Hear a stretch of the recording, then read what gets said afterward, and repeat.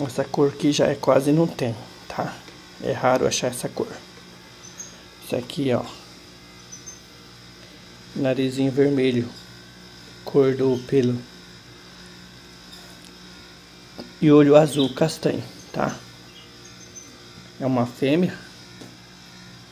Olha que lindinha. Os pessoal gostam muito de cachorrinha fêmea porque não mija nas rodas do carro, né? Apesar que se a roda do carro for de alumínio não tem problema. E se o portão também for de alumínio, não tem problema, tá?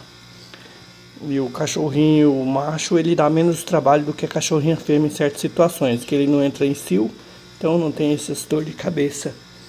As cachorrinhas, quando entram em cio, ela dá muito trabalho.